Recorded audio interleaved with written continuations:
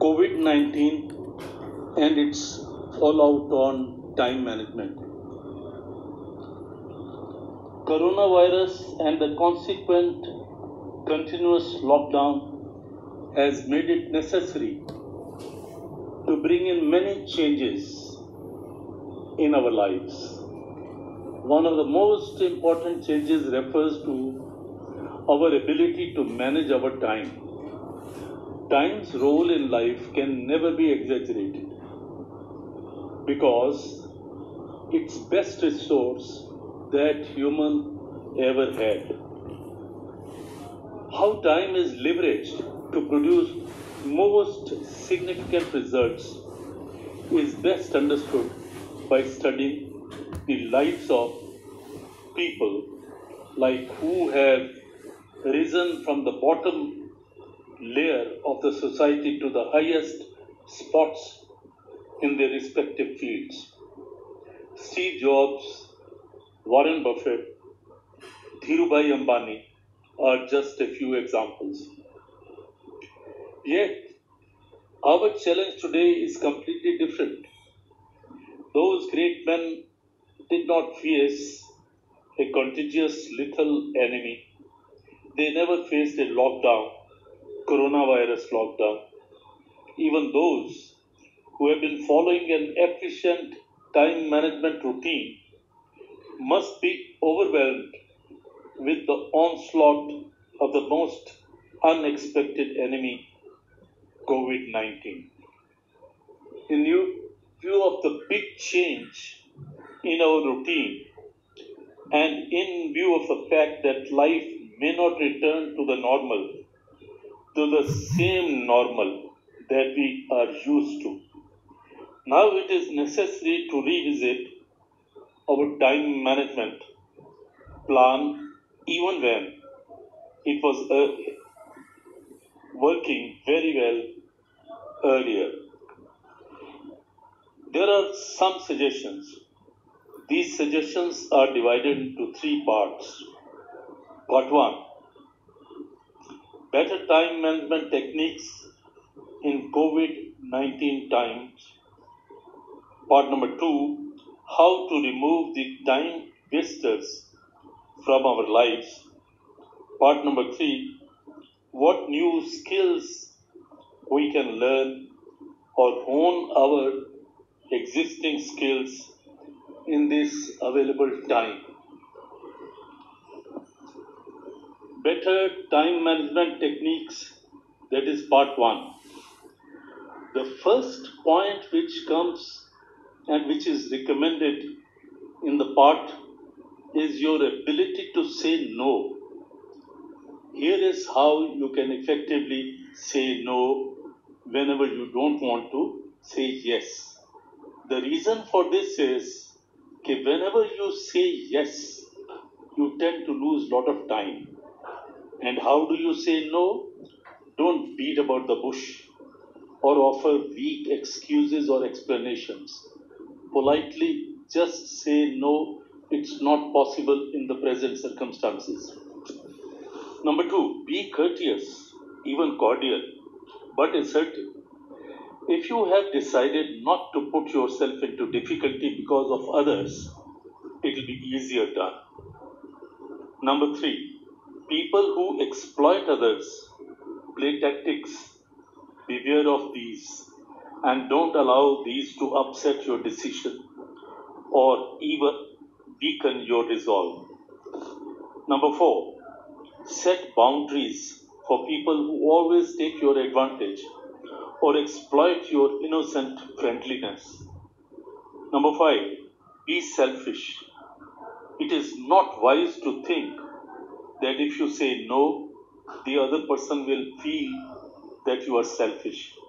Everyone is selfish, and so should you be.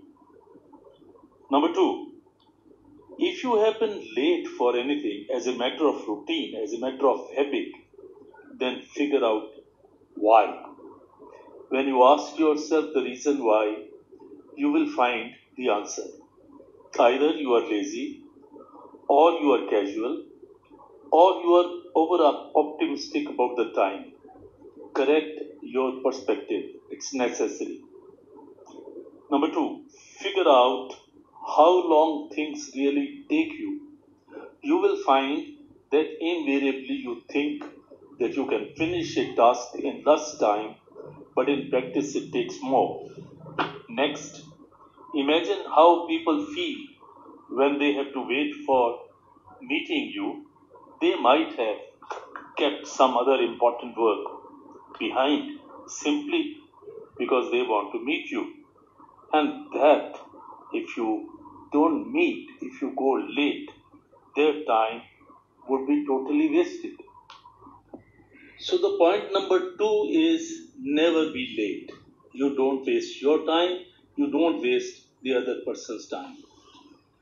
Point number three, have a clock in front of you where you are always looking at the clock, either in the office or at home. Clock is visible. A very close friend of mine had a clock in every room, including bathrooms and the kitchen. The hands of the clock will push you to be in time. 4. When carrying out your daily tasks or your weekly job, set reminders. Set reminders or alerts on your clock or mobile. Let it buzz 15 minutes before the deadline time. Now, next point is distractions. Distractions can be a big problem when at home. You have your family members who can easily cause interruption. You have TV, you have music, coffee table books, etc. Besides, you may receive unexpected calls from your friends and relatives. Accept that distractions will be there. Work out your priorities and review your task list throughout the day, maybe many times. Choose a proper designated area. More importantly, set deadlines for the task and ensure that these are met. Minimize use of smartphone. Set a message, not able to take calls, but call them back. This way, you will know how to deal with them in very little time. Next point, 6. Keep the 4 quadrants of Stephen Covey always fresh in your mind. And what are these 4 quadrants?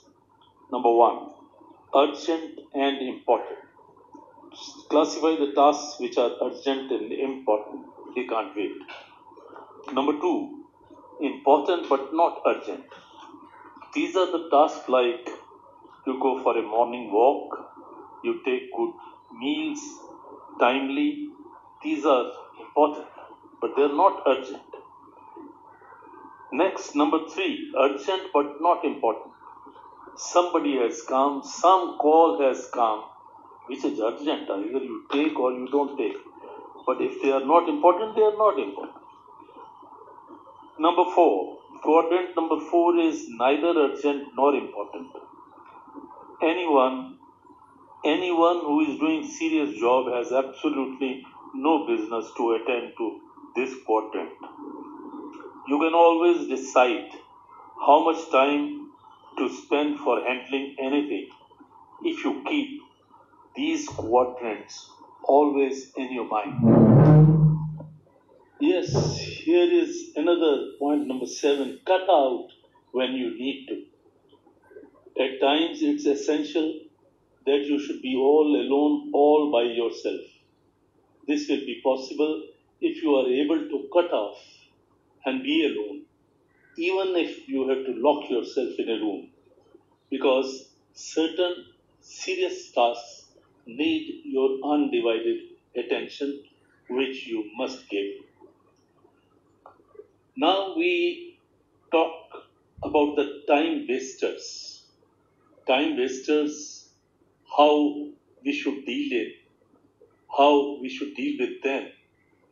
In the COVID-19 lockout, we have to take special note of these time wasters.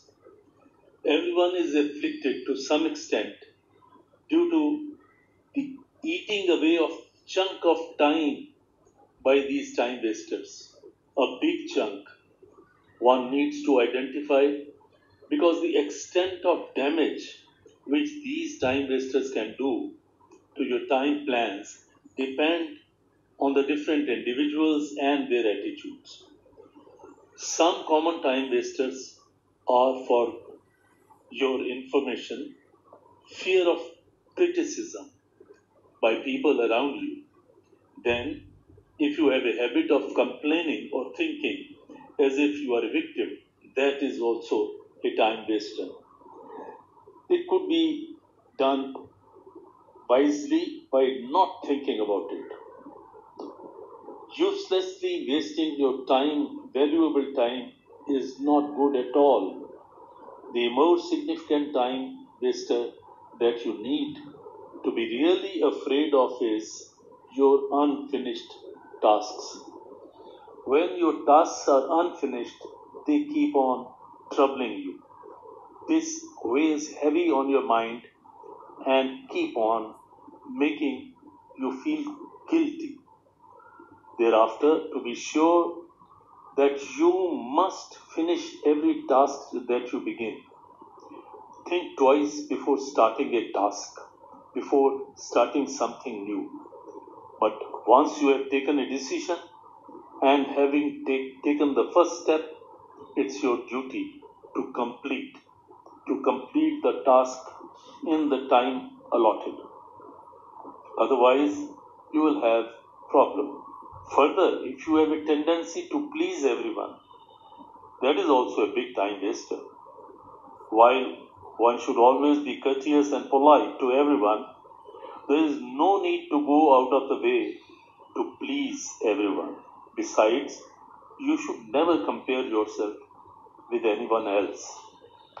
If you do that, that also is a habit of wasting time which should be avoided under any circumstances. Last but not the least, if you try to be a perfectionist, that is another way of wasting your time. So do your best, follow excellence, but it is wasteful to be a perfectionist in every little thing. But the most important thing is that you should never make the same mistakes again. Making mistakes is normal, but repeating the same mistake is sheer waste of time which must be avoided. Now we are talking about part 3, what skills we can learn in this COVID-19 lockdown time. COVID lockdown has created a big difference in the way we use our time. Our time at home gives us an opportunity to gainfully utilize the same to learn some new skills. Fortunately, there are so many online courses in different fields of life. We have hobby courses, we can learn music or hone our dancing skills. Very effective yoga courses are also available in plenty.